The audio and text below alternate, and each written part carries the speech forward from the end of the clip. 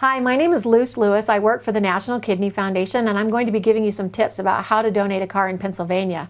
The most important thing is to choose the right charity to donate to. Make sure that you call the charity on the phone and that they're local and that their address matches the address that's in the phone book or on the internet. Ask them if they take car donations, and if they do take car donations, ask the charity what % of those car donations go, what % of the sale of the vehicle go to benefit their programs. You might also ask the charity how much of the money that they earn as an organization goes to overhead. You shouldn't donate to any organization that has more than a 25% overhead, that at least 75% of their proceeds go directly to fund charitable programs. Once you've made that selection, you simply need to follow their directions about car donation.